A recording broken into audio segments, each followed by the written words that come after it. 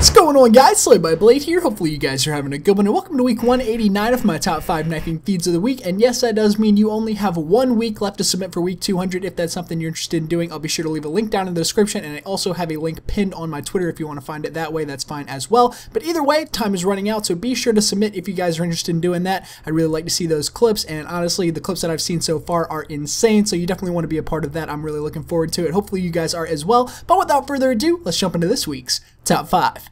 Kicking us off this week at the number 5 spot, we've got Saber Zoon playing some team deathmatch on Summit. Black Ops 1 picking up 2 Tomahawks in the hallway, and then heading deeper into their spawn, he finds another 2 enemies for the quad on-screen Tomahawk feed. Jumping into the spawn to find 2 more enemies, gets a Tomahawk and a skewer for the overall 6-man Tomahawk feed with 2 quad on-screens in team deathmatch. At the number 4 spot for this week, we've got Adam the Cutie playing some domination on Breach. Black Ops 3 picking up an axe kill and then knee sliding in to take out the rejack as well. Then heading deeper into their spawn, picks up another 3 for the double quad on screen, then finds 1 more just squeaking by the 5 on screen for the 6-man axe speed overall in domination. At the number 3 spot for this week, we've got TL Drez playing some team deathmatch on Nuketown. Black Ops 1 picking up 2 skewers in the backyard, then heading through the garage finds 2 more enemies, picking up the quick and clean quad on screen skewer feed in team deathmatch.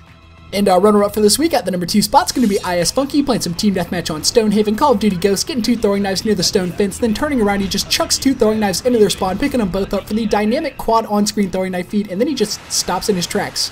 And I think we'd all do the same thing. And of course, our honorable mention for this week goes to Saber Pride, who's playing some Drop Zone on Hard Hat. Modern Warfare 3 questing with the L11, picks up a very fast quad on-screen throwing knife feed as he comes out of the tunnel. A great clip, certainly worthy of the honorable mention.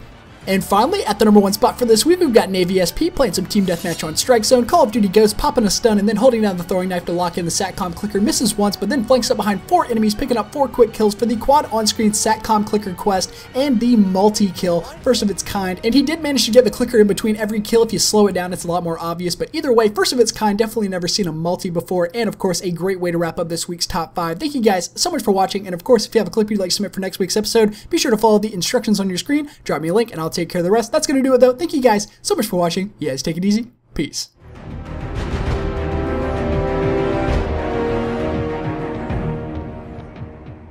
I got killed in the closet. Gotta go.